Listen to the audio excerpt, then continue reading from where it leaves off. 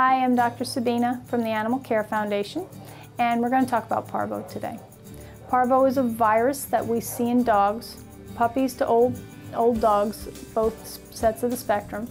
It's a dangerous virus. In fact, it's one of the two most dangerous viruses that we have in dogs.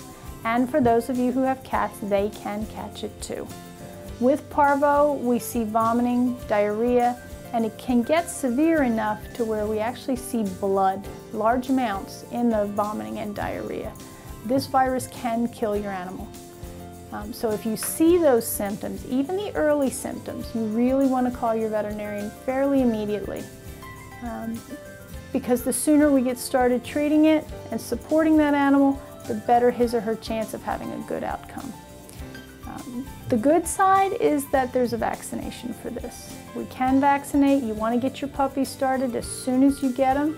So again, call your vet, get them vaccinated, and you can decrease a lot of the problems that you'll have with this virus. If you want more information, feel free to give us a call.